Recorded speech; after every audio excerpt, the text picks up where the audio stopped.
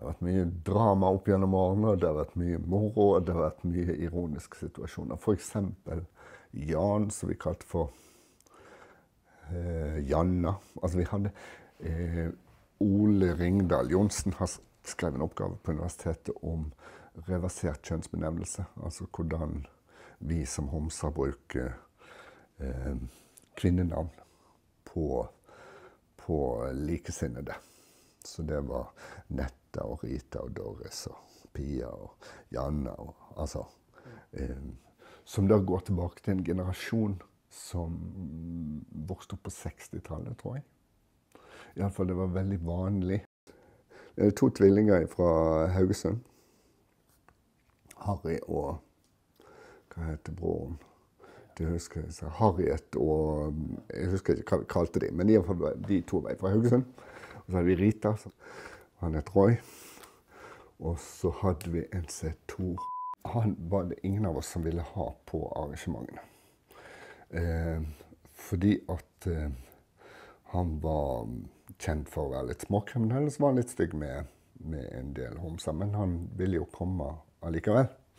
I alle fall så hadde han fått rede på at Roy og Harry og noen til skulle møtes ute, og Janna ikke minst skulle møtes ute i en leilighet på Eidsvågsneset, for å kle seg opp til karneval oppe i Ranhuset i Kalfareien.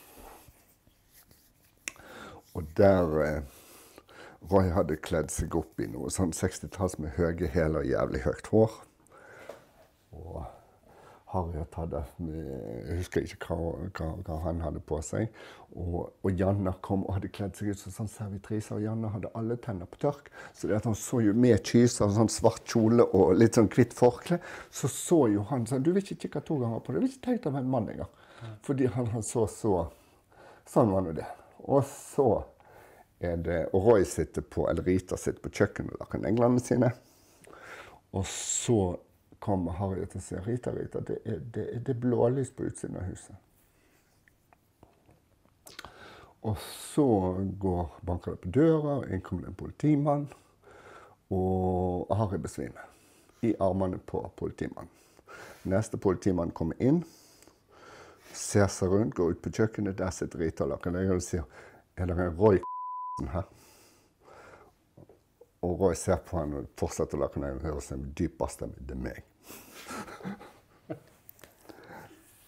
Ja, de hadde fått beskjed om at det hadde foregått et drap i denne leiligheten på Eidsvågsneset.